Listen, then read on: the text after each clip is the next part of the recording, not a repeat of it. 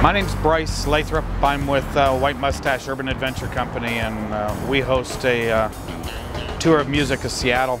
The tour starts off and ends at the Hard Rock Cafe downtown, right at the gates of Pike Place Market.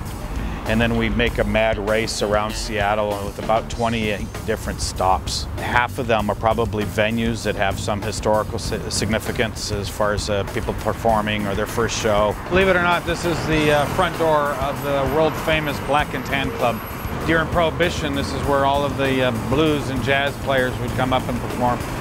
The amount of content ranges from where Kurt Cobain died to the grunge scene, the current rock and roll scene, and where live music's performed in Seattle.